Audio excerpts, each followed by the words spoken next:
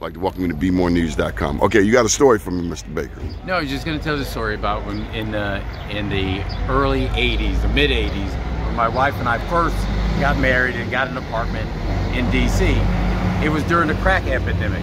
And so one of the beautiful things about the place that we got is there was a parking space in our backyard. And so the first day we went there to go in our parking space and people were shooting up. And so my wife went there and I told her, I said, honey, we just gotta not use that. She went back there and she told the folks, she was like, listen, I'm not calling the cops on you, but I've got a brand new baby. And she said this to all of us, I want you to spread the word. If anybody breaks into my house, I'm gonna assume it's you. If anything happens to my child, I'm gonna assume it's you and I will be back.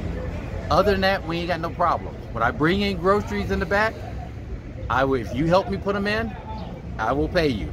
But if anything's missing, I'm coming after you. What it said to me like was, her. One, you know what? She wasn't afraid. Can't be afraid. Can't be afraid. These are our people. These are our people. And her thing was like, you know, to me, somebody who wanted to go into public service, it's like, you start now cleaning up this neighborhood. We ain't moving from the neighborhood. We're gonna help them. I'm gonna do everything I can to help you. But just know that there's another side to it. There's gonna be respect. I'm gonna respect you, you respect us. And that's a two-way street. And that was one of the best lessons I could have ever learned. Now, of course, I stayed in the car while she was doing that with the baby. But no, it's the same thing. I think we know that, you know, you've got to come here and it's our, if you want to be in public service, if you want to take the reins, then you can't ignore every part of this state or every part of this city. And I think that's Malcolm X said you can't serve the people if you don't love the people. That's right. So we appreciate you taking time out of your schedule. I'm sure there are other parts of the world that might be more attractive in some regards.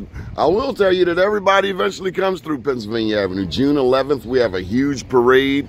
It's our annual Pennsylvania Avenue Parade, June 11th at 11 a.m. We welcome you to be a part of it. But any thoughts on police? You got police, you got crime, you have drugs, you have the consent decree. What do you think? Well, you know, one of the gentlemen that we talked to earlier said it best. I think it starts with respect, but you know what? The leaders have to own this and be respectful and see our people, as you were just saying. I think it starts there. And it starts by understanding that we have to be strategic and that we have to prioritize all of these investments in mental health, emotional support, and access to jobs, and making sure the police is here actually to protect, not to just symbolically, you know, come around. But it's overall for me has been, what struck me is the sense of abandonment and almost despair that for some reason has just become a matter of life and just routine. And so thank you for this opportunity, because as you said earlier, what Malcolm X said is absolutely right. You can't help the people unless you love the people. And it is that love that I think has really compelled us to run for this particular office, because we've seen it, we have done it, and we understand it. And so this is not lip service or just one, you know, visit once in a while. It's a real commitment. So thank you. Councilwoman, I wanted you to know that people don't come here. Elected officials don't come here. And that's how you doing? Right. It was very important to me when asked where to meet you. It was important to me that you see historic West Baltimore, that you see Pennsylvania Avenue. Do we see elected officials around here? Do they come through it? I usually don't know. But everybody wants the credibility that they've been on the avenue, but we don't see them. I was telling Mr. Navarro about this subway station right here, Upton subway station. Of all of the subways, it's the dirtiest. Compared to Hopkins, and you talked about Hopkins and the tale of two cities. It goes back to, I wanted to share with you, J. Barry Mahul. He was mayor around 1907, and he's known as the father of segregation. And what a lot of our elected officials don't know is that Baltimore's history of segregation became a national model. Segregation was replicated. The housing policies established here were then replicated around the country. So you're right. There are parts of Baltimore that you would never imagine that people here have never even seen, like East Harbor. Look, a totally different city. So we need equity, and the thing is, the Democrats are the big tent. Right. And black people make up with 30%, and we have a burgeoning Latino. I gotta ask you, Mr. Navarro, about MS-13. Now we have a high school out east of here, Patterson High School. Any suggestions, tips on how to handle a growing Latino population here in the city of Baltimore, especially when we don't have any, I would say, Latino elected officials. Not a lot. I mean, 1 and 2. But out there, help me out. How do we reach that population? And I mentioned to you in the realm of domestic violence that Latino women are often left alone, ostracized. Yeah. It's such a challenge, but I can specifically point to one program in Montgomery County because this has been an issue that Montgomery County has dealt with for a long time. People don't realize this. Just like you say, people don't understand certain parts of Baltimore. It seems like in Montgomery County there's the sense that everybody there is just wealthy and it is a homogeneous population. It's not the case. But there's a program called Street Outreach Network, and really are people who are trained to work with especially the youth, but they're deployed into the streets and they establish that trust.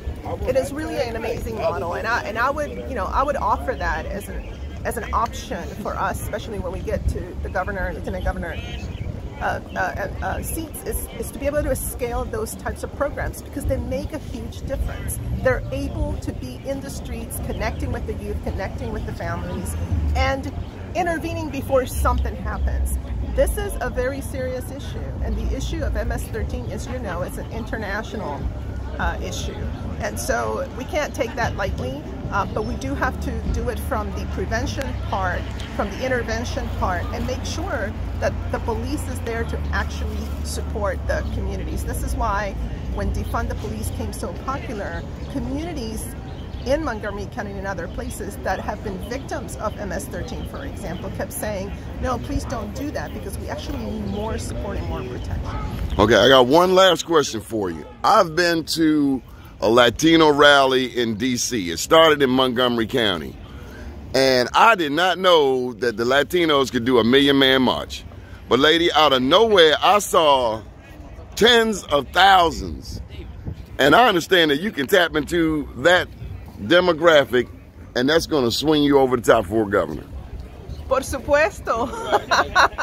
Absolutely. You know, this is a growing community. It is a community that is poised to vote. It is poised to help us with our public campaign finance because we only take money from individuals, and it's poised to volunteer. And they know me because they know that I have been there every single step of the way to empower not just the Latino community, but really communities of color. And I'm proud of that track record. Así que la comunidad latina, aquí estamos diciendo presente, y juntos vamos a llegar a elegir a Rushern y a Nancy Navarro para gobernador y vicegobernadora. Good deal. Gracias. And thank you for coming to historic West Baltimore. Keep watching BMoreNews.com, the news before the news, where we uncover the truth.